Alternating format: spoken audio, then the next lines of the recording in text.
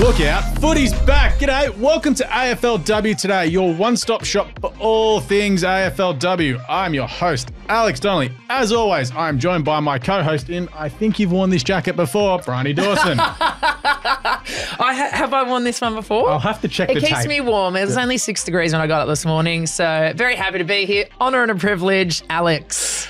And we actually have a professional in our midst today. After travelling all around Australia this week, calling games of footy, a big welcome in to Jess Webster. Welcome in, Jess. Woo!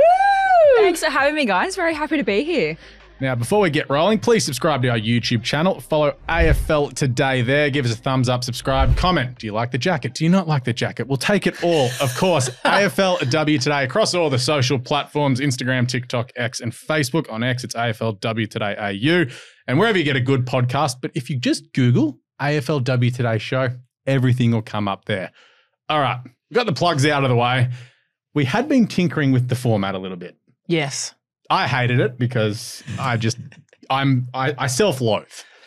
So I've blown it up this week. You spiraled. I spiral because I'm a perfectionist. So we were doing 2 minutes on each team and I didn't like that. Yep. So now we're just going to go back to good old standard game wraps. Great. Excellent. We finally got there. He took his time, but... Yeah, you just got to lead me there and make me think it's my idea. I know. Like any man. I know. Anyway, let's take a quick look. And it's not a great look this week because... we are up to a full team of knee injuries. 22 ACLs across preseason into the season so far. I'm just going to handball this one of the professionals and you guys can go. I'm upset about it, Jess. Yeah. You can take my Chloe Malloys, you can take my Bonnie Two Goods, but you will not take my Ali Blackburns. God damn you, AFLW. When Ali went down and she winced before she's one of the toughest people. She yelped in pain. Yeah, I was just like, oh, my heart just broke into a million pieces. And you know Ali well as well. It's just, that's devastating. It is, yeah, definitely. And thankfully, I think she's avoided serious injury. But yeah, when she went down and she let out that scream, I think everyone across the AFLW community just kind of held their collective breath and for a moment. So yeah, it's hard. I mean, I think it's an issue across all women's sports when it comes to ACL injuries, and we never like seeing it. And I know they're doing their best to figure out some of the reasons why, and hopefully we'll see less of them in the future. But yeah, it's a whole team. It's a whole team. 22 players. That's huge. And we were talking before the game. I was thinking about this over the weekend after, more players doing ACLs at training, in games, everything like that. But I wanted to know what the stats were on what teams the ACLs were coming out of, or the big injuries. Yep. And we don't hear many coming out of North or Adelaide or Brisbane. And I'm wondering if those quality teams also have, quality strength and conditioning. That is making a difference in them not doing that. And you talked about, it's about learning how to be tackled. It's about, there's so many different factors other than the biometric, what angle women's knees are on because their pelvis is wide, like all this kind of stuff. But there is other game-related stuff to it as well. I think so. I think you're right. I think there are many factors that go into it. Sometimes it's just rotten luck.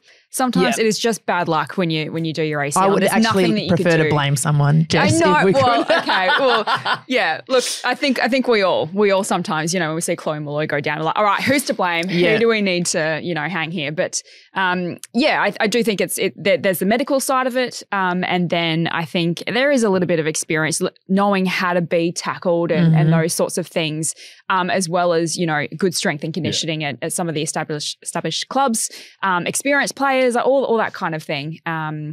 So yeah, there's a bit that goes into it, and hopefully we can find some answers soon. Let's put a lot of money and investment into it, please. They asked nicely, like, come on. We said please. I did. Yeah. All right, AFLW Today. How good is this? From Port Adelaide, Shineah Goody joins the show. We have a great guest once again. We are very excited to have you on, Shineah, because we think you're an absolute legend. We've spoken about you every week this season, so we're very excited to have you not in the studio, but on video through the powers of technology. Thanks, guys. Thanks for having me on. There's been a few shambles this morning, obviously, with technology already, but we'll strive through that and can't wait for it. It's the positive attitude that we need. What an athlete. What an athlete. What a person with the positives. We'll get to the serious stuff off the top. Obviously, a bit of a tough loss over the weekend to Fremantle. Sort of, how did you see sort of the last sort of 15 minutes of that game play out, obviously letting that lead slip? Yeah, obviously we worked pretty hard for the first 3 quarters to sort of get on top of them and have that bit of a lead. But obviously with the conditions, they weren't very helpful. But at the end of the day, I mean, we both had 2 quarters with the wind and Fremantle just wanted it a bit more. So it was a bit frustrating in that sense. So we're just looking to move on from that and sort of turn our attention to North this weekend. So have you had time to sort of look over that game already, or is it a bit too early in the week for that? No, so it's an expectation that obviously over the weekend all of us will rewatch the game and take our own notes, and then sort of today in the afternoon we'll head into the club and sort of review that game and, yeah, get some learnings out of it. And what do you think the learnings will be out of that? Like, you know, it was a bit of rough and tuffle and that kind of thing. And what do you think personally some of the reasons why you didn't get across the line? Yeah, so obviously if you watch the game, like in that last quarter, it obviously was in Freo's forward 50 for basically the whole quarter. So yeah, well, they had the wind. Really they made good use of that. Out of that D50. Yeah. Yeah, so it's just sort of looking about getting that sort of control and composure in our D50 to sort of find those little marks to sort of progress down the field a bit more, and then we could have become a bit more attacking. Like, we probably went in to sort of save the game a bit early, but I mean, that's just something we have to learn from and try and improve in the future. You did mention you've got North Melbourne this week. So is that an exciting challenge that you've got coming up this week? Obviously, you've got to come to Melbourne and take them on. Are you looking forward to that? But is it also going, we are taking on the best, and it's an exciting sort of time? Yeah, obviously North, like on the weekend, they had the Ds, and Melbourne were able to go with them for probably a quarter or two, but then North Melbourne just sort of run over the top of them. So it's going to be a really good challenge for us, and I think with the group that we've got this year, we've matured a lot, and it's going to be, yeah, we're obviously looking forward to it, and hopefully we can bounce back with a win. And how are you feeling about your whole season so far? Like, what were the plans when you guys came into the season? You know, we still do have some really high hopes for you guys and playing finals footy and that kind of thing. What was sort of talked about at the beginning of the season? Yeah, obviously it's sort of early days. I mean, 3 rounds in, but with such a condensed season and only playing 11 games in total, the goal is to get as many wins on the board, and we obviously are striving to get into finals footy, and that loss on the weekend probably didn't do us any justice. But I mean, we just have to sort of bounce back from that, take the learnings from the game, and sort of try and get as many wins on the board so we can go for a run at winning a premiership, hopefully. And how are you feeling about the midweek games? Are you excited about them? Yeah, it's going to be a bit tricky, but I mean, I was just watching a lot of the games throughout the weekend as well, and you're seeing a lot of injuries already happening, and we haven't even sort of gone into that condensed fixture. But I mean, like, it's an extra game for us, so it's a challenge. But I mean, like, yeah, we're grateful that we can get 11 games in, and hopefully, like, in the near future that we're just getting a lot more games for the season, because obviously it's pretty short. For you, so this has been obviously first integration into AFLW, but you've been involved with Port for a few years. How's that step been from being a part of their academy into the AFL setup? Like, obviously it becomes your full-time job, basically. So how's that transition been? Yeah, obviously a couple of us girls were really lucky to sort of get that exposure to the club over the last couple of years, like being in the Next Gen Academy. So we were lucky enough to do a couple trainings with the girls last year and sort of just build that connection a bit then. So that's really helped transition to us being on the list, and yeah, obviously building those relationships and that with the coaches as well has really helped us. And do you talk about that with some of the older, more experienced players? Like, because a lot of them grew up, you know, not having the pathways that you've had. Do they have, you know, any like words of encouragement or comparing your upbringing to their upbringing, being like, well, back in my day, we didn't have the pathways that you had, so you better be lucky that you even get to play footy. Righto, boomer. Yeah, well, all of the girls find me pretty annoying anyway, so we don't really have that many chats and that about that. But why do they find you annoying? Extremely lucky, like us. I don't know. Are you a bit chatty? Are you a chatty Cathy or a prankster? No, I do like to do a couple pranks and that, but I think I'm just jealous of how young I am. That's fair. In fairness, I'm 33. I'm jealous of anyone that's younger than me. So we get to some fun stuff. Now we've talked serious footy there. So like you've played 3 games. You've got the rising star nom. You've got your contract extension. Let's talk about like post game. You've run around for 2 hours. You've run your guts out, and you're like, I'm pretty hungry. What's your cheat meal? I'm not really hungry after games, so I just like to have pasta, try and hydrate myself as much as I can. Professional, too professional. Professional athlete, well done. How are you feeling, becoming a professional athlete and, doing your full preseason and being really competitive in the top league game that you play? Are you enjoying it? Yeah, obviously, like, even as I said before, being exposed to like the club in the last couple of years, like I've just tried to sort of get as many connections and that as I can to try and put my best foot forward, because obviously you're only an athlete for hopefully like 10 or so years. So you're trying to do everything as you can to stay in the competition as long as you can, and then obviously just trying to become the best athlete that you can also.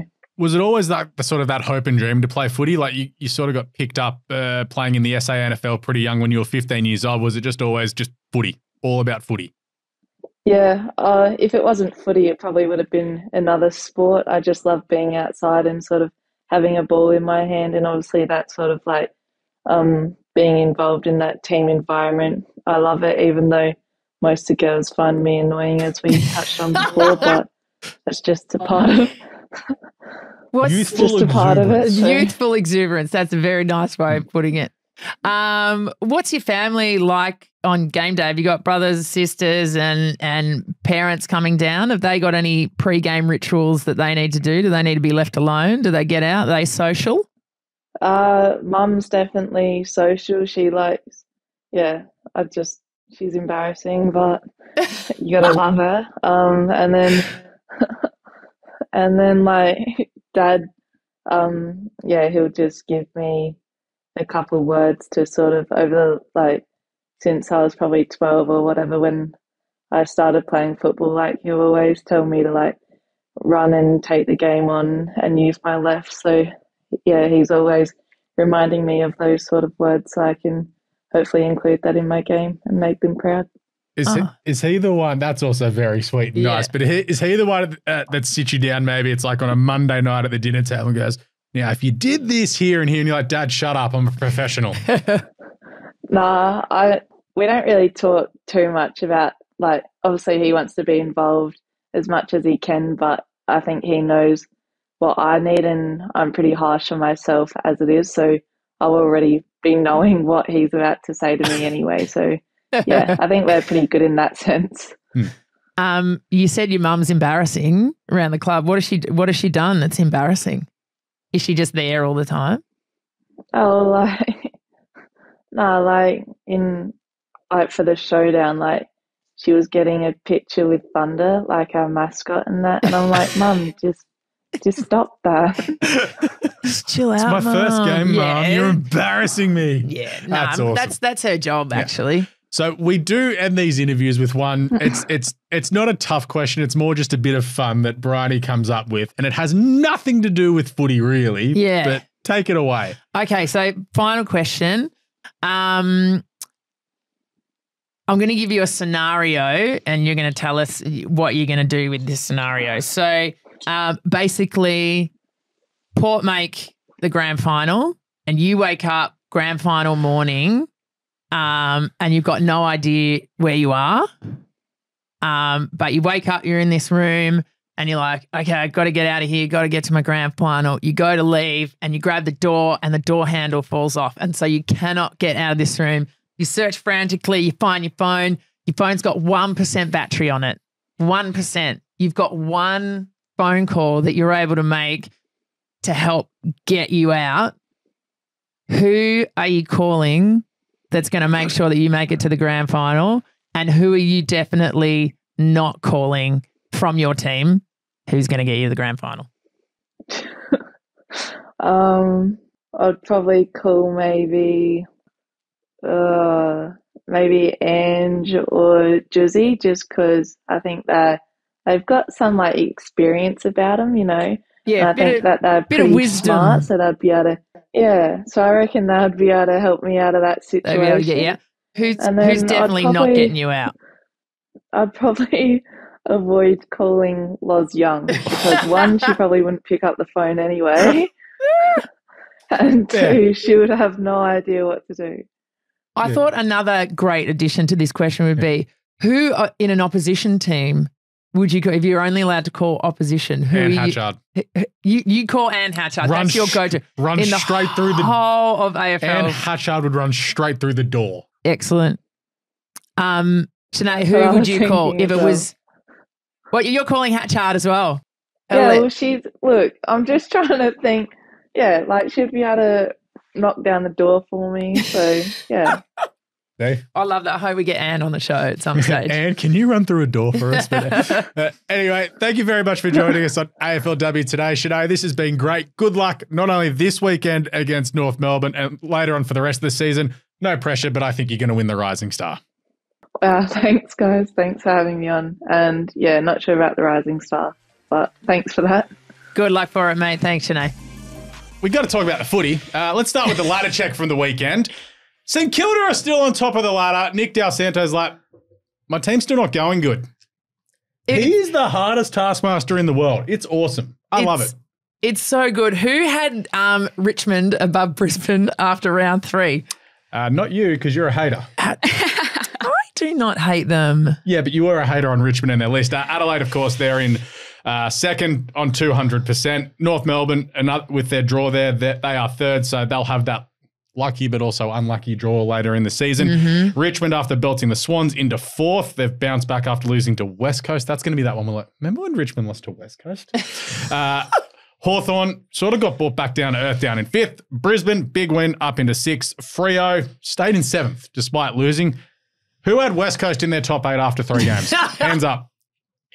0. No one had it on their bingo card at all. Did you, Jess? No. I to be honest, I look at the top 8 and think maybe 3 of those teams I would have comfortably said were in the top 8. Yeah, at this stage of the season. I reckon we might have had 3, possibly 4s. We were Hawthorn truthers early. Yeah, we were.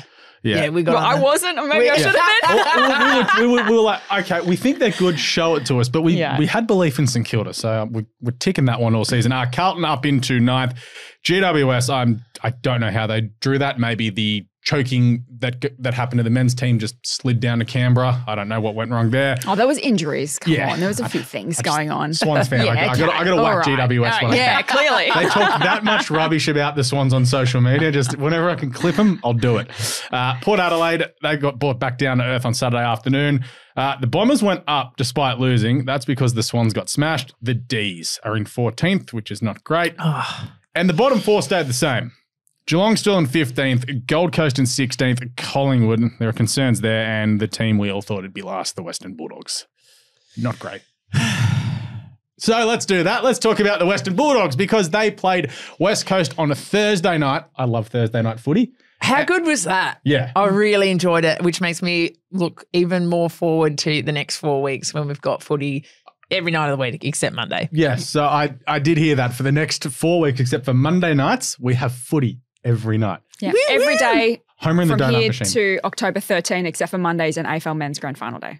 That's good. I'm like Homer in the donut machine. Just feed me footy. Yeah. Just give me footy. I'll be watching so much footy. Yeah, Sorry. exactly. This was a good game.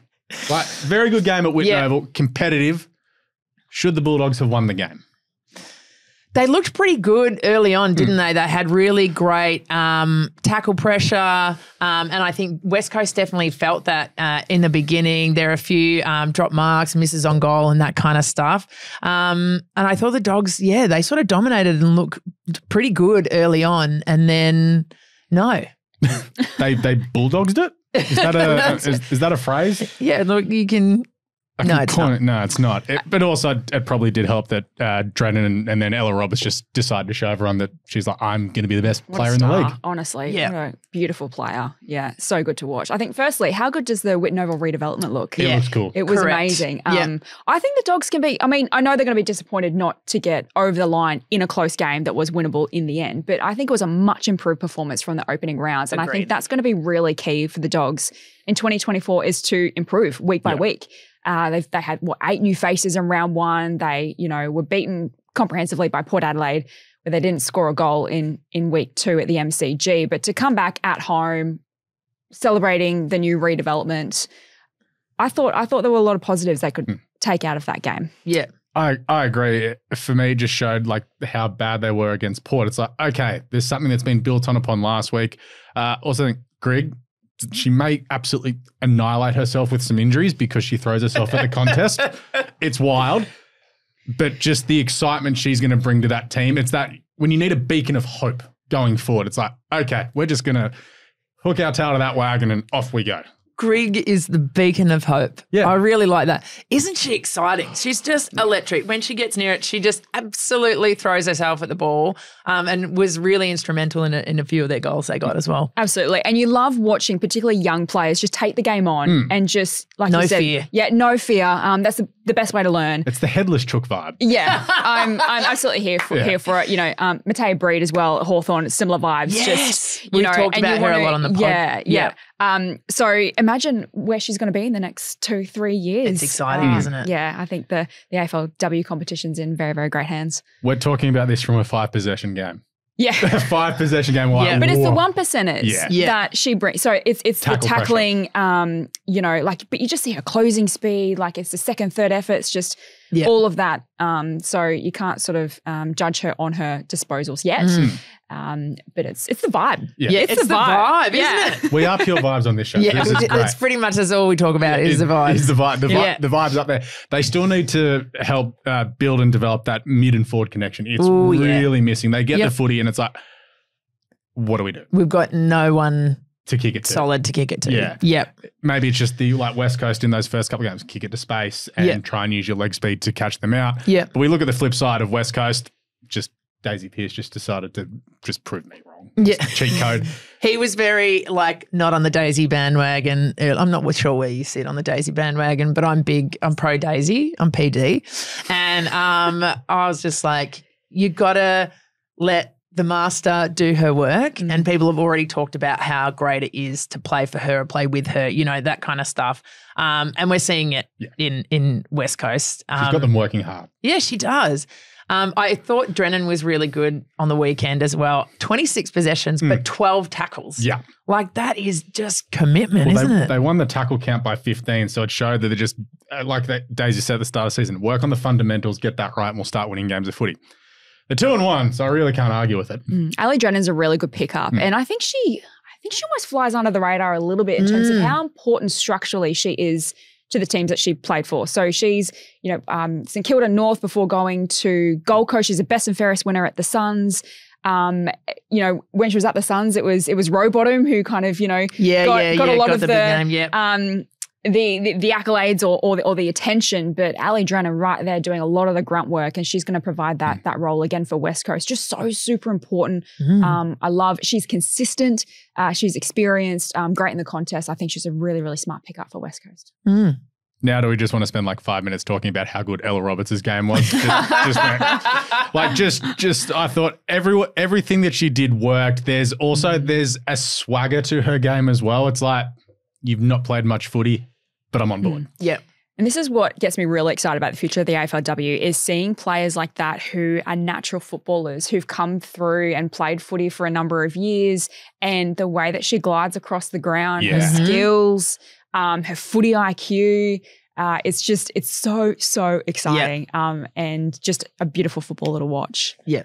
How the fan base is feeling. Dogs, we were better. I'm going with that. We were better. Yeah, Dogs are getting like their fan base is kind of like a little bit, maybe there's a couple of little positives. We spoke last week about But how. also like, don't be too injured. Ellie, please. We talked about how they're not really looking at wins and losses at the moment. They're just looking at improving, certain parts of their game. And I think that they did that on the weekend. So I think the fan bases can be like, yeah.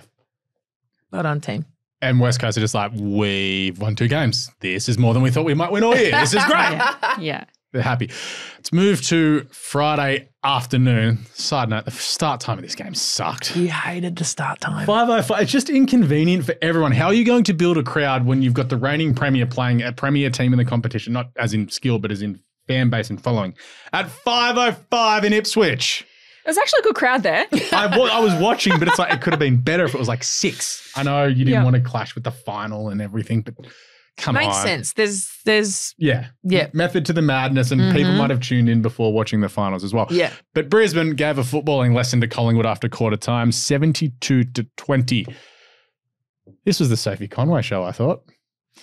I really love it when Sophie Conway plays well because I feel like she's like that Drennan vibe as well. She's always a little bit underrated and she's so solid and reliable. And then on the weekend, she just comes out and kicks 3 goals. Yeah. Amazing. And I mean, I feel like Brisbane, if Dakota Davidson isn't kicking 3, Sophie Conway will bob up and kick 3. Taylor Smith was also great. She kicked 3 in the day. Yeah. And Dakota Davidson was held goalless. A massive shout out to Lucy Cronin, the young draftee for the Pies, to keep her goalless. But you may be able to contain one, but there's always a few in Brisbane that will pop up. But yeah, Sophie Conway, she was amazing and kicking them from the boundary, and she's just so smart and she obviously patrols that wing really well, but she can go into the midfield. We saw that a bit on Friday night as well. And as a former teammate of hers back there in Brizzy, I just love seeing her just dominate on the big stage. Yeah, so she's awesome. Collingwood bought the heat early and then forgot to bring the heat. It was great. And I'm like, no, it's not going to happen. It was, I have concerns out of this given it, they've put in a 20-minute effort and then have got completely wiped off the face of the earth. Yeah. I know it's Brisbane, but they just got deleted after quarter time. Yeah, I think it just shows the difference in quality of the two teams. Yeah. Like, you can pump up a team to, bring the pressure and the vibe straight away, in the pregame and that kind of stuff. But then I think after the 20 sort of minute mark after that first quarter, then there's like, okay, we've got a whole other 3 quarters to play. And if you don't have the skill and the fitness and you're up against one of the best teams in the league, you haven't got much to do, have you? Lapses will cost you, and Collingwood were good in patches, but a team like Brisbane, if you give them an inch, they'll take a mile. And Pies kicked first goal of the game. Brisbane sort of responded with the next 7. It was just, but yeah, it's.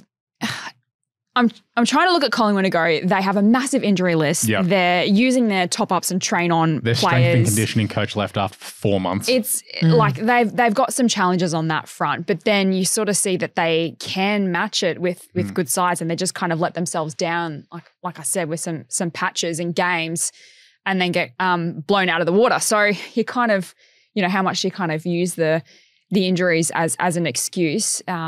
They're better than their first. They are better, their first right? 3 games. You look at the list. They're better. Yeah. You've got incredible players on there.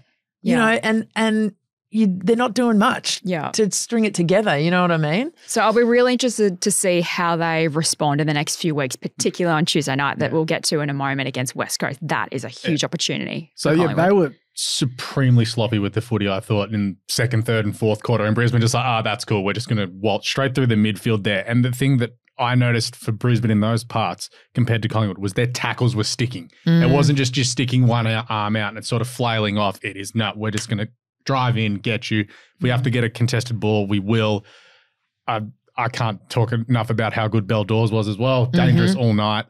I figured out what it was with Britt Benici. We've talked about her efficiency with the footy. Disposal efficiency is like getting a lot 0. of it. Paid close attention. You're like, when you specifically pay close attention to one player when you're watching them? She keeps getting the footy and she keeps snapping it. On the run, doing a snap.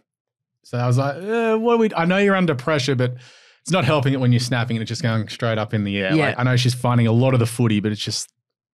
And that's what teams like Brisbane and Adelaide will do to you is you may get lots of disposals, but they're not going to be quality ones because of that pressure. And it's also tackling pressure, perceived pressure when you're playing against. You're getting like, oh God. Sides like that. I think the thing to remind ourselves about Collingwood is that they've got a new coach and he wants to introduce a different game style, and he's figuring out at the moment who can fit that game style. So while they're dealing having with to change 700 injuries as well. So there's kind of that to think about as well for Collingwood. So a little bit of a readjusting period or a rebuilding period. I don't know if we can call it rebuilding. Yeah. Well, because I do like their list. It is good. There are some really, really great players and experienced players there. But they're just sort of figuring out some things at the moment. But I have no doubt that they'll be back. The thing I like about Brisbane, one more thing about Brisbane, is just there's so much movement around the stoppage. Like all their players are just trusted to do what they're supposed to do. There's always a run-on player. There's always an option to go to. They're doing like blind hand passes over they just know someone's going to be there to do their job. And I think when you're firing on all cylinders, they just make it look so good and so easy. Fan bases, Brisbane, we're good. Cheers. It's good. Any win over Collingwood's a good one, I think, if you're a Brisbane fan. So, yeah. Collingwood fans not again after 3 weeks. Move on to Coffs Harbour International Stadium. I can't believe it's called International Stadium in Coffs Harbour. My beloved Swans got belted off the park. 3 goals, 4 to 10. You get angry about a lot of things.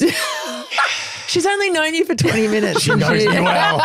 Knows me well. 10 goals, 8, 68 Richmond. Let's talk about Richmond first because they were phenomenal. They were great.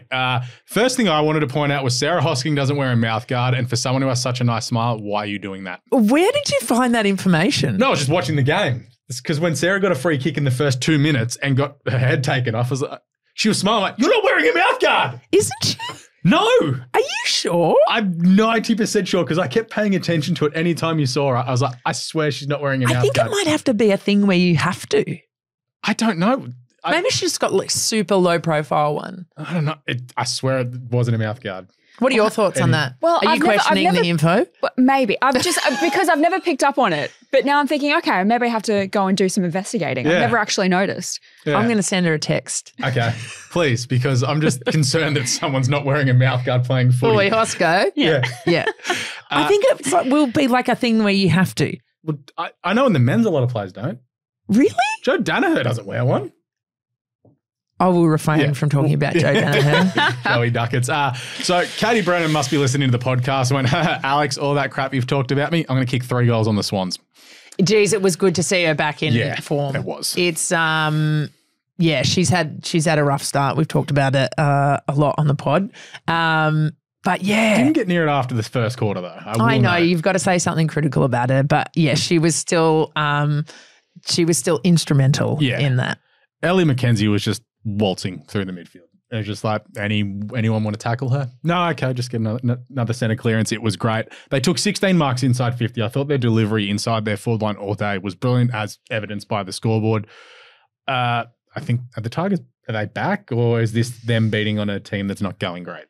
I would say the latter. What would you say? Yeah, I think Sydney have some troubles. They have some issues at the moment. But credit to Richmond, and I think it's so exciting to see Ellie McKenzie back playing good footy. She only played 1 game last year. She's obviously a former number 1 draft pick. She was runner-up in the club best and fairest in her first year at the Tigers and has had some injury troubles since then. But with a clean bill of health and some consistency, I really think that she can be among the competition's elite players. Just so powerful and explosive. And I love watching her play footy. So it's good to see her playing some good footy. It was good for Richmond to also do this while Mon Conti was held to a degree. Only had 17 touches, but there was flashes where she just imposed herself on the game. It's like, oh yeah, you're really good. Yeah.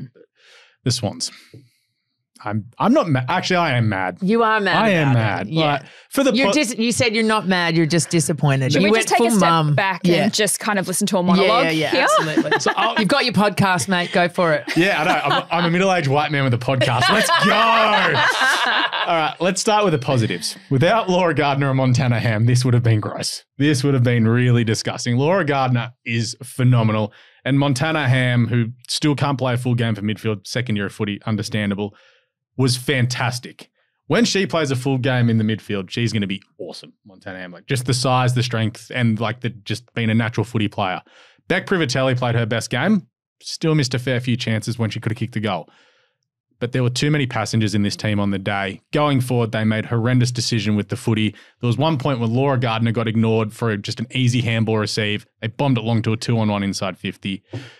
Again, said it all year. You have all of this football, but you're not taking advantage of it when you have it in your half. I say it on the men's side with like the Western Bulldogs and Essendon. There's too many dudes, like too many of the same person. Mm-hmm. And it felt like on the weekend the Swans had that because there was no point of difference. I know Ali Morfitt was rest and Cynthia Hamilton didn't play as well. But there was no point of difference on the day and everyone just felt like 185 centimeters, well, not 185 centimeters, like 180 centimeters, not strong enough and physical enough. They just got blitzed by Richmond, just smashed them off the football. Why was Ella Heads on the resting ruckman forward? Like I thought Scott Gowan's got his matchup strong all day. Like why wasn't Mitchell on the tallest forward? And then again, going forward, their decision-making was wrong. And then just to sum it all up, in the last quarter, they had it shot 25 metres out. No one was on the goal line. It bounced 5 metres short and Richmond just went, cool, we're just going to walk it out. It was great. I'm done. Okay. You guys can go. Wow. I expected more. And that's all we've got time for on the pod today, everyone. Thanks for joining us. And we'll catch you next time. So that's how the fan bases are feeling. We're just like, I know some people are, oh, but they tried. Not good enough. Richmond were better on the day. Oh, Richmond really pulled it out, better. and it was time for Richmond to pull it out because they hadn't been playing great footy. Their key players hadn't been stepping up. Thought Amelia Yassir was really good. She had a direct hand. Getting in the scraps, which was good. Yeah, and was given like 5 free kicks across the game as well. She did cop a knock in the knee, so hopefully she Please is God, no. yeah, hopefully she's okay. But yeah, I thought they looked good, the Tigers. Yeah, they'd be really pleased with how they performed on the weekend. And Sydney, they are an interesting case because I think that this year was always going to be challenging them backing up last year, that fairy tale run into the finals, and probably caught a few teams off guard last year. And then now the rest of the competition had an off season to kind of look at their game plan and how to shut them down. And so I think backing up last year was always going to be a challenge. I think it's also been a challenging week. I think the Chloe Molloy news and how that played out, I think may have had an effect on the players. Only they can tell us that. Chloe Molloy's a massive loss. You take out Ali Morfitt, Cynthia Hamilton. Like it's huge. tough. Yeah, it's hard to do, but it was still disappointing from the decisions that they made when they had their chance to do something. I thought they probably still would have lost, but you don't lose by nearly 50 points. Richmond fan base is like, this is good. We're back. Like, We're back. We're back in the game. We're back. Yeah. We're back. And a percentage booster as well, which is massive when you get to the end of the year. Now let's get to the most confusing game of the weekend because it was hailing. I was meant to go. I didn't because I got caught up with something else. As Carlton won 4-5-29 to Geelong, goalless with 5 behinds. This one we can absolutely put down to the weather. This was nearly a snow game. Yeah. It was horrific conditions to play footy in. It takes you back to your under 9s running around in the mud. Yeah. I wouldn't know. I played footy in Queensland. We just had a bit of weather. Sorry, I played in a snow game in the Riverina when I was like 16. It was -3. Yeah. I got a bruise from taking a mark because it was so cold. Can't relate. Yeah. Must be nice. What a different Carlton side we saw on the weekend. We've been talking about they can't string their patterns of play together. They can't get it in, blah, blah, blah. And then we just saw a beautiful game of football from them. Do they just like a scrap maybe? Sorry? Do they like a scrap? Yeah. Yeah, I think they do. Yeah. I think they like to work hard at it sometimes. They like to make it a little bit difficult. But no, I thought that Mimi Hill was amazing. I know you're going to have a big chat about Gearin because she was just incredible. Abby McKay, Keely Shearer. How has McKay's season been to start? Yeah, she's been everywhere.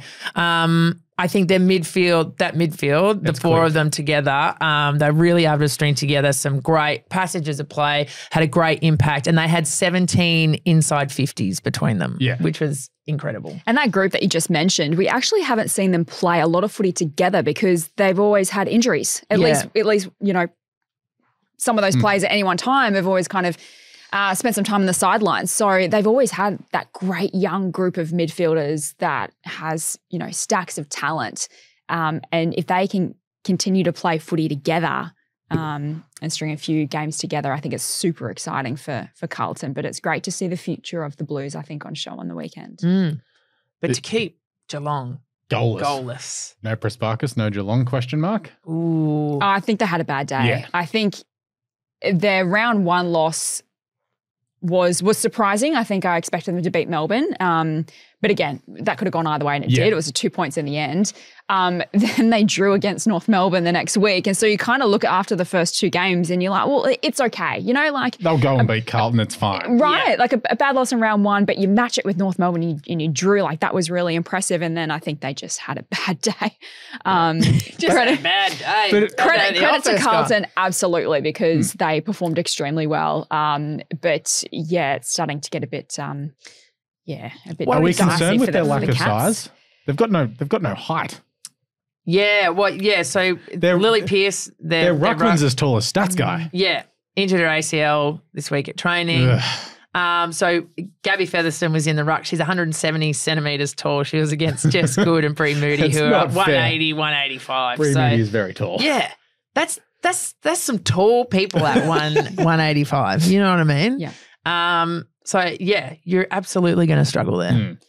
And I think that's sort of what happened is what Maddie Guerin just decided to go, I'm just going to be a clearance and contested beast. 21 contested possessions on the day. She was good, wasn't she? But just from the performance from last week and then to go to this performance as well, like completely different conditions, big, hot, muggy day in North Queensland into snow game. And to do that, it's like, oh, okay, this is something to sort of take notice of. 8 clearances, a goal, and 31 touches in those conditions. That's wild. Yeah. And she's an incredible story. She's had 3 ACLs in 5 years, Maddie Guerin. Hasn't had a good run at it. Yeah. And I just love seeing players kind of come back and show us, you know, what they're made of. And Maddie Guerin's a fantastic story, and I hope that she continues to go the way that she is. She's good for footy. Big tick for Carlton. Absolutely big tick for Carlton. Fan bases Carlton are like, are we good? I'm not sure yet. I feel like Carlton fan base might be like, happy to take that one. Yeah. Happy to take that one. Cautiously taking the win. Cautiously optimistic. Yes. And Geelong are just like, come on, man. Yeah. Really? We're winless. It really threw a spanner for me, this one. Yeah, big time. Let's get across to Alberton. Port Adelaide, 4-5-29, Freo 5-7-37. I'm a big Teeks fan. Julia Teakle, another 2 goals. I mean, they didn't win, but I'm loving her work at the moment. This is a really good game. I actually really enjoyed watching good it. Good kit matchup too. Yeah.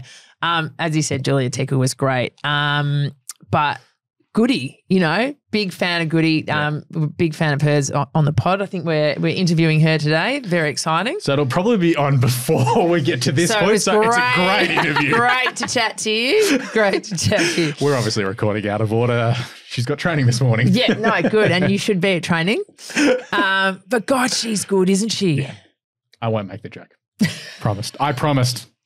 He's had a couple of Goody jokes and then give us your best with work. A too good one as well. Yeah. No, I can't. Yeah. I got barred. Yeah. I got yellow carded. Sandra Sully with the late news. Yeah. But Fremantle coming back to win this. So we were talking about this off air. You weren't surprised at this? No. Yeah, not really. I think. I mean, it was a fascinating battle. Yeah. I was there calling the game and. You know, really, really intriguing watching it play out. It was a bit of an arm wrestle. It was a good game of footy to watch. And Port had the lead the entire game. And there was a breeze favouring one end. Yeah. So Fremantle had the breeze in the last quarter. And Port Adelaide tried to save the game in the end and went defensive in the last quarter. They sent Julia Teakle back in defence and she did save a couple of goals. She was really great. Yeah. But then they just had nothing to kick to. And so Fremantle, with their experience and just, sheer weight of numbers and inside 50s, and 2 goals to get them in front in the last quarter. Ebony Antonio, Hayley Miller, which was set up by Anya Tai. Yeah. Their stars really rose to the occasion in that last quarter. And I just think experience really, really showed in the end. But they had to fight hard for that, Freo. Like, put Adelaide are big improvers. I'm excited to see what they do for the rest of the year. But yeah, Fremantle, they just, I think, play the conditions a little bit better. Was there but like I just think experience for Port maybe? Did they run out of gas? I don't think it was fitness. No. Okay, I just thought maybe they ran out of a bit of run late, but then as you said, they put a couple behind the footy. What I enjoyed was there was beef. I enjoy a bit of beef. Bit of beef? Yeah, bit of argy-bargy. That it's just crept in a little bit more this year. Yeah, it has been good actually. And I'm like, yeah, footy. I love a bit of physicality on there. You mentioned her before, Anya Tai. Yeah. I love watching that woman play footy. She's just awesome. She's an excitement machine. Like wherever she is in the contest, she has an impact no matter what she's doing. In the end, in that last quarter, Freo were using her as the option every time they went inside 50. And she was on like a 3-on-1 contest every single time. Like they were doing everything they could to shut her down, but she was still in everything. And I love that about her. Yeah, she's absolutely fantastic. And she kicked 1 goal for the game. And this was actually another real positive for the Dockers to take out of the game is that in the first couple of rounds, they're probably a little bit too Anya Tai-centric and kicking it to, I mean, she's a fantastic player. Why wouldn't you? But they had a spread of goal kickers on the weekend that I think is really, really pleasing for them. And also shout out to Amy Mulholland as well. Her goal in the last quarter. Another Gaelic footy star as well. I'm just so impressed with how some of these Gaelic footballers adapt to our game. And I know there are similar skills that kind of go across both codes, but their Aussie rules footy IQ, I think, is really impressive to me. And yeah, for Mulholland, who was a late inclusion, she was originally omitted from the side and came in for Ashley McCarthy, who was out with knee soreness. But yeah, that beautiful, just used the breeze. Swung a mile. Yeah, it was awesome. Like, and clutch as well. Surely she's running around. Surely she's running around on this one. She didn't. She just was like, and I was like, it was amazing. She loved it too. I thought Mim Strong was really good. Hayley Miller, of course, and O'Driscoll. Love her. Really solid in defence. Yeah. And just got more and more important and better as the game wore on. And we were saying off air as well that if you want to play finals in the AFLW, these are the kind of games that you have to win and you have to take your opportunity. And Fremantle did that on the weekend. It was really impressive. Fan bases, Port. Oh, that sucked. Yeah, that would have slip. That would have stung them a little bit. Yeah. But I think, Freo's fan base are like, okay. Yeah. We're back in here. Freo are vibing. They're just like, nice. Yeah. This is good. I love this. They've won 2 games. Yeah. And their loss was against Adelaide. Exactly. So, yeah. It's a solid start. Yeah. Let's get to Adelaide as they beat Hawthorn 58-32. First of all, I was doing with the kit matchup. Whose idea was that? You and your kit. But it was horrendous to watch on the TV. Like watching it, when both players had their backs to the footy, it was very hard. If you were calling the game, it would have sucked.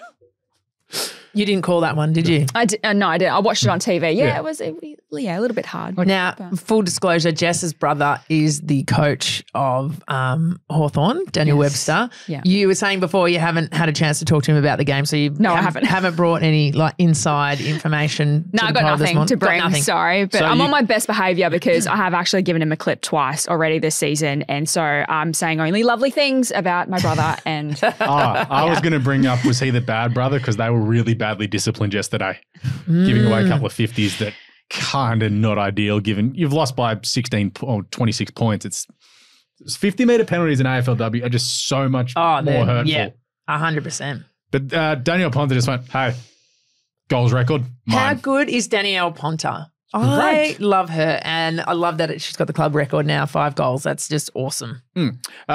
Everything was great for Adelaide. We said they've been playing sort of in second gear. We thought Hawthorn were going to try and throw a couple of punches. Come here, you. Just give him a little noogie. Righto. And then Ebony Marinoff just went, Destin Ferris is mine this year. Yeah, she's really going to have a sniff at it, isn't she? She's been so good to start this season. she's good every season. I know, but but the level she's playing at is just she's gone up a gear. What are your thoughts on her? Oh, I think she's fantastic. The thing about Adelaide is, and Ebony Marinoff and Anne Hatcher, they're so good. They'll keep taking votes off each other. So I think it's going to be really hard for them ever to win a league best and fairest. Got you.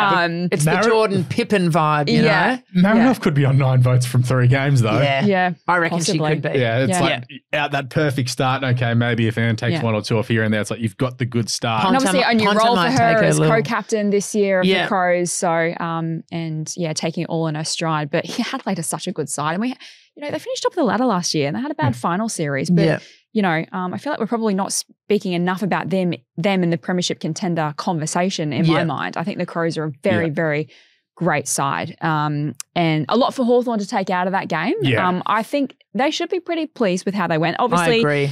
There was a lot to learn. Obviously, the free kicks, giving them away. They conceded 4 goals to none in the second quarter, and that was the difference in the end. So the fact that they could match it with the Crows for the other 3 quarters. They ended up winning the last quarter, didn't they? Yeah. It's like they're good. They're just not Adelaide level good. But the way that they charged home in that second half, it's like, okay, no, like you can take it up to, we're saying it's a big 3. Yeah. North Melbourne, I've just lost Brisbane my words here. Brisbane was the team I was thinking of in Adelaide. But they're that team that can finish 4, 5, 6, 7th easily. And then they get to a final, who knows what can happen. Look, Fleming was good again, as was Emily Bates, which, in a shock to no one, Emily Bates is good at football. You're absolutely correct. Like, it's just like, it's very funny, like, watching these games, like, still good. Yeah. And you're just waiting, and then it's like, oh no, Breed finding more goals again. Okay, I'm excited for Hawthorn, and I'm not a Hawthorn man at all, just in general, but they are so exciting to watch when they just flow. Yep. They really are. And I think, we said in the preview show that we were really looking forward to this game because obviously they were playing Adelaide and we're like, are they going to take it up to them? And yes, it was just that second quarter where I felt like they didn't. And I think that there's some huge positives to take out of that and that they can not necessarily beat but actually really take it up to those top teams. And I think they were really, really impressive. Love Batesy and you know how I feel about Breed. Yeah. So, she's awesome. Yeah, absolutely. I agree. There's exciting times at Hawthorn, I think. And like I said, they'll take a lot out of that loss against Adelaide. We'll see what happens next. Fan bases, Adelaide are like, Crumball is better than Hockball. We rule. And Hawthorn are like, that's cool. Yeah. They're still cool. I think Hawthorn would be really, really happy with that. Like, didn't get smashed. Life's good. Let's get to the smashing. The Demons, 3-3-21, got deleted at Casey Fields by North Melbourne, 11-5-71. This is the most points Melbourne have ever conceded in a game of football. They're 1-2. I got the alarm bells ringing. In fairness, we rang those alarm bells. We rang the alarm bells in the beginning. I had them out of my top 8. Yeah. I'm feeling slightly vindicated at the moment because their start of the year was very tough. Yeah. It opens up a little bit, but I did not see a 50-point drubbing coming. I didn't see that either. I thought North were absolutely going to beat them quite convincingly, but definitely not by that much. Loved seeing a little bit of biffo with Livy Birch. That was great. Wasn't it? Yeah, come on. I've made the right decision here. Bring it on. But from who did it come from? The first one, she copped one. Was it from Paxi? But then the second one she copped was like from Kate Hoare, and I was like, oh, okay. All right, Katie, get in there. Fly the flag. Got to do it. I loved that. Yeah, a little bit of spice in it. You love to see, yeah. I think. Yeah. And Birchie's a player who does get quite emotional with that stuff. Like she's often like, if she gets like pulled off, she's often the hands in the air, like got something to say about it. Not aggressively, but a bit like, not whingy, but she's got something to say about it. And so I feel like if you're going to go after anyone, playing your old team, they were definitely going to have a go at Birchie for that, for sure. She had the last laugh though, didn't she? Yeah, North were really impressive. And what I think is really exciting about North in the last season and a bit is now they're scoring big. Yeah. So they've always been a really great defensive side. and they can limit the opposition from scoring, but haven't quite, gelled in their front half to put on big scores, and now they're doing that. It's very, very scary, I think, for the competition. They were very good. We'd said in the first few weeks how well Kate Sheila was playing and just put it all together. Poor Gab Colvin. I love Gab Colvin. Wagga represent, but my God, Kate Sheila was like taking you to the woolshed today. She's exceptional. How many goals did she end up with? 5. Yeah. It's a bag. Yeah, it's a bag. It's a bagful. It's a whole handful. Yeah. Well done. She's phenomenal, isn't she? But this could have been bigger. In the first quarter, North had 16 inside 50s and only kicked the 2 goals. So sort of, I guess, credit to the Ds for standing up, but also North Melbourne potentially being wasteful. But at the end of the day, this is just a ridiculously big statement going, hey Ds, we're going to wipe you off the floor at your home deck. Ash Riddle just had, Riddell, had 21 and 2 at halftime. I can't give enough superlatives to how good she played. And let's not forget, she was overlooked in 2 drafts, including one year where she made the VFLW Team of the Year.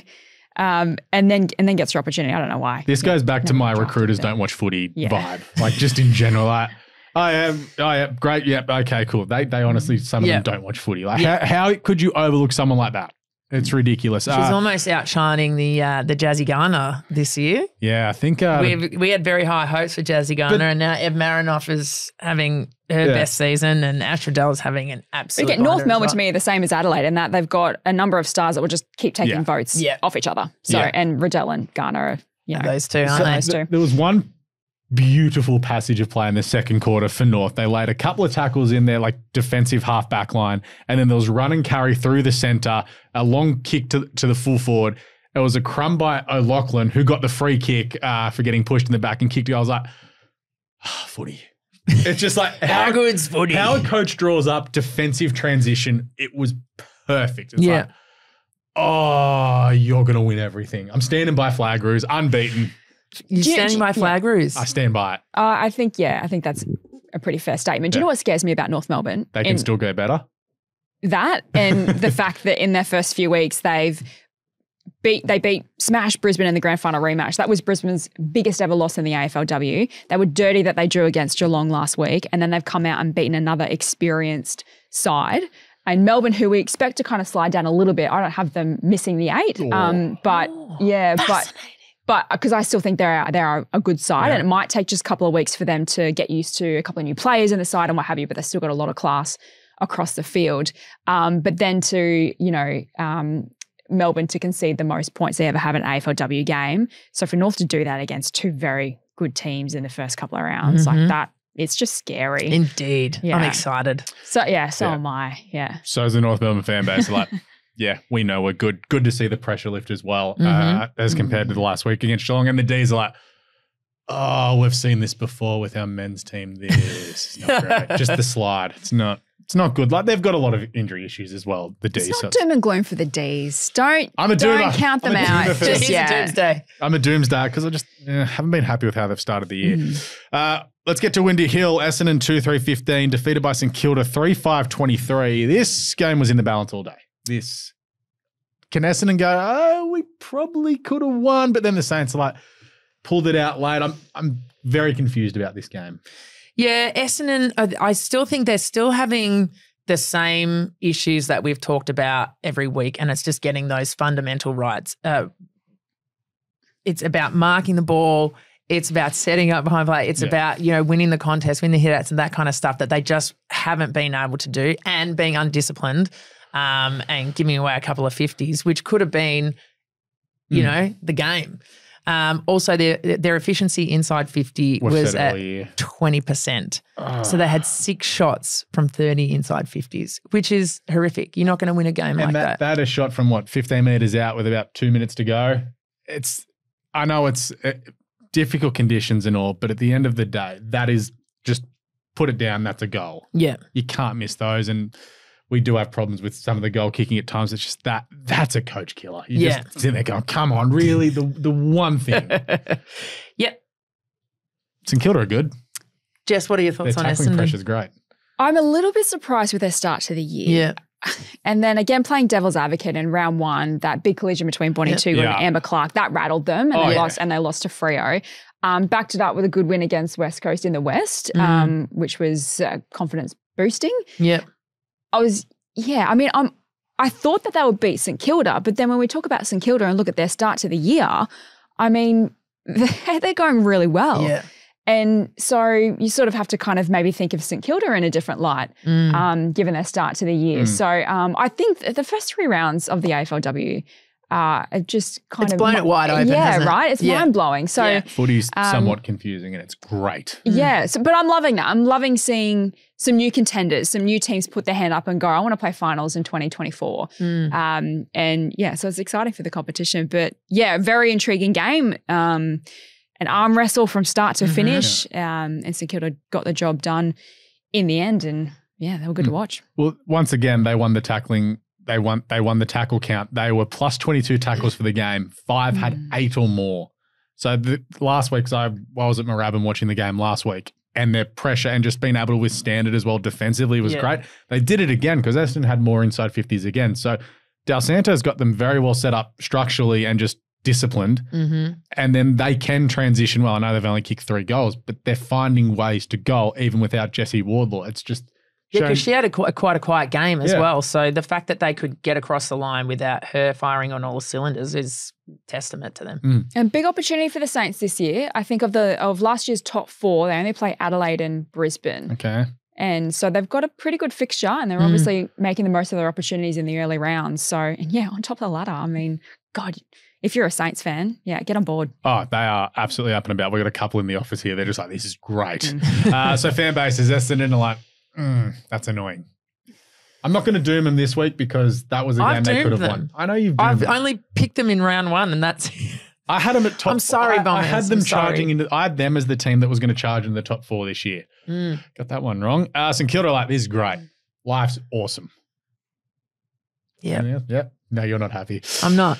I'm disappointed. I'm not angry. I'm disappointed. Bombers. Get to the mad stage. It's fun. Let's get to the draw at Manuka Oval. GWS and Gold Coast, 5 goals, 6 apiece, 36. GWS, honestly, just not. This isn't like this is just a laugh. Like they've given up the ghost in the men's game, and then they've kicked the goal late to get in front, and then a goal after the siren to draw it. You'd just be walking through with some sage Some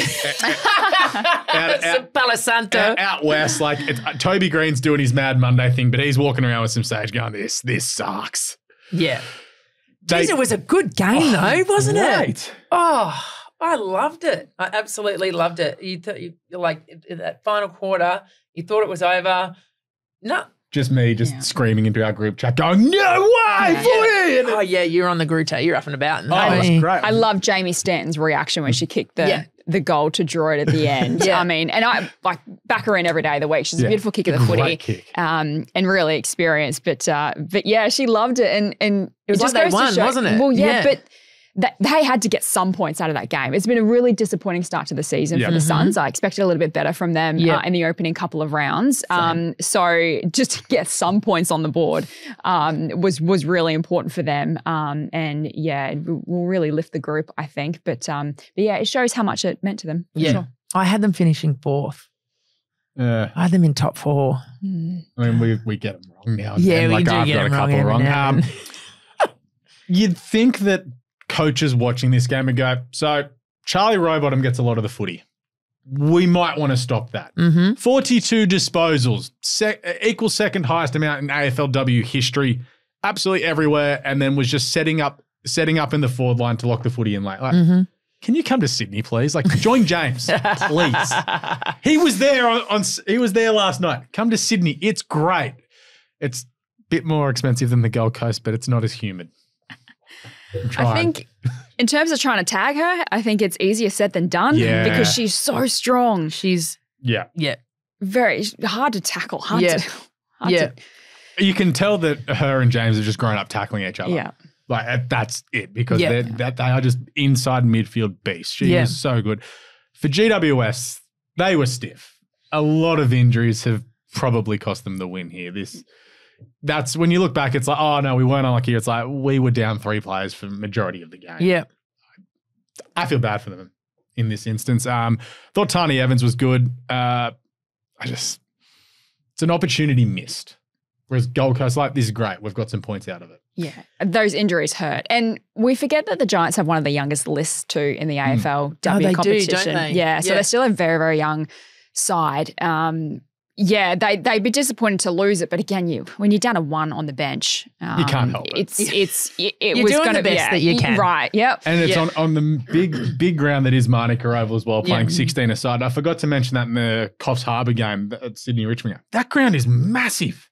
It was huge. Like 16 aside would absolutely gas them out. And the same with Manuka Oval. So GWS, it's a quick turnaround because they've got to play the Swans in a Battle of the Bridge on Sunday afternoon. that's going to be fascinating. Yeah, that's going to be a good one. Don't know what to expect. Yeah. It's going to be great. Fan bases, GWS like, that's annoying. And Gold Coast like, how good? How good? Like from despair to it's a draw, but it's probably relief, I think, a little bit for the Suns. 100%. Yeah. To start 0-3 would not have mattered. All right, let's quickly talk about this. We got the Festival of Footy starting. So we've got 2 games coming up before we do our Thursday show. So first of all, we have Collingwood and West Coast at Icon Park on Tuesday night. So tomorrow night, 7:15 p.m. Can West Coast go 3-1? Yes, is the short answer. Yes. I like it. This is without doing like any deep diving to this, but Collingwood have won the 2 games against West Coast in their history, 46-22 and 38-11. But just the way both teams are playing at the moment, the fact West Coast have been here in Melbourne all weekend and Collingwood have had to go to Brisbane and come back, surely a bit of an advantage with 1 day less rest as well. And Daisy would just want to beat Collingwood because she's an XD. Well, everyone wants to beat Collingwood. Yeah. But so Collingwood are favourites in this game. I don't know how or why, but I'm going to tip West Coast. I'm going to tip West Coast as well. I think Collingwood will take. I think West Coast is going to need to play their best footy to beat them for sure. But yeah, I think they can do it. I'm going to back the Pies to turn it around. Okay. Just. But if they don't play the best and West Coast does, then West Coast will beat them. Yeah. Yeah. And in the case of what the margin's going to be on Wednesday night at Brighton Homes Arena, Brisbane play the Western Bulldogs. And if they don't have Ellie Blackburn. Yeah. Surely Ellie Blackburn's not on the plane because the way that she screamed out in pain on Thursday night, 6-day backup and a flight. This could get ugly. This could be like a 70-pointer. Okay. Do we want to have I know it's unfair to the Bulldogs. They have shown in the last couple of weeks, each week there has been improvement. But the way Brisbane played last Friday against Collingwood, there is no way they lose this game of football. Yeah. There is no way they don't win this by less than 5 goals.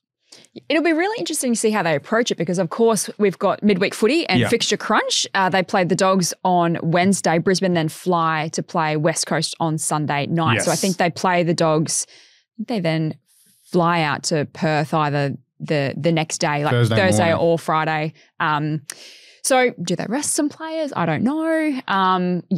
Definitely expect them to win. But yeah, their approach to it will be interesting. Yeah, I reckon they might rest. Well, the thing is that I don't think we'll see that a lot with midweek footy, only because of list sizes are only 30 players. You just don't have the players to rest. However, Brisbane do actually have a relatively healthy list. They don't have a lot of players, if any, really, on their injury list. So, do they use it as an opportunity to blood some of their draftees? And like they did last weekend, Sophie Peters came in for her first game against the Pies. So will we see another debutant and kind of expose them to AFLW?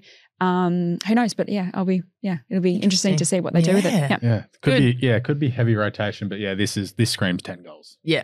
And this will also be a very big test on how many people show up to the game. Midweek footy. Yeah. Well, so we've got there in Ipswich on a Wednesday against a team on the bottom of the ladder. So at least it's 7:15, so that's a good starting point. So Thursday night 7:15 as well. So at least the starting times are good. I'm going to be very interested to see the crowds on Saturday. At least there's only one game in Melbourne and it's well before the preliminary final at the MCG. So very interesting week of footy ahead. But before we go, I don't have tipping results here. I forgot to calculate them this morning. I think I've got them here. I think I got 4 or 5. I got 1, 2, oh my God, 3, 4. Okay, I got 5 and you got 5. 6. Yes! How did I get 6? Oh, maybe we both got 6. Hang on, we both got 6. Okay, I'll take that. We got Eagles, Lions, Adelaide, North, St Kilda. See, I tipped St Kilda. Yeah, and the draw gets us a point. We take a point for the draw. Oh yeah, and we take a point for the draw. I was like, hang on. While you're doing that, full credit. Who's been the best team that you've seen this weekend? North. North. Yeah. Yeah, they're impressive. But I'm really impressed by St Kilda. Yeah. I'll give some love to Brisbane for the way that they just bashed Collingwood off the park. Best on ground, Ella Roberts. Best on ground for the weekend. I know there's probably others that have had better games of footy, but just the impact she had on such a close game, Ella Roberts. I'm going Ed Marinoff, Danielle Ponta. I'm doing a duo. Obvious, yeah. Could have been Kate Sheila or kicking 5 as well. Yeah. Yeah, Ed Marinoff. Yeah. Fair. We're running out of time, so we don't have time for a bad review. You can save that till Thursday. You can prepare it because we do have one from last week. Shout out to that dude who said AFLW is a waste of time. You are a loser. Anyway, that'll do us for AFLW today. Well, for today, we'll be back on Thursday to talk about Tuesday night, Wednesday night footy, and then look at the weekend ahead. God, I love footy. It's going to be a big couple of weeks. Yes. Strap yourselves in, folks. So big thanks to Brihony for jumping on. Thank you to our professional Jess Webster for joining us. Thanks, guys. Lots of fun. Remember to smash a like across the socials so you can see us filling in all of your footy gaps throughout the AFL and AFLW season. Remember to subscribe on YouTube, like, thumbs up, all that good stuff. If you hit the bell, you get a notification when the videos drop. As well, Facebook, Instagram, TikTok, and X, AFLW Today. Make sure you follow our other shows, AFL Today. You're already on this channel. So go have a look at our wrap-up of the semi-finals. Of course, a massive weekend coming up ahead in preliminary final week. Cricket today, football today, NFL Australia. Hold all tickets if you like your horse racing. Everything is up and going except for NBA. That'll be back in a few weeks' time. That's enough plugs. We'll catch you later this week for more AFL Today. Until then, look after yourselves and remember, footy's back. Footy's back.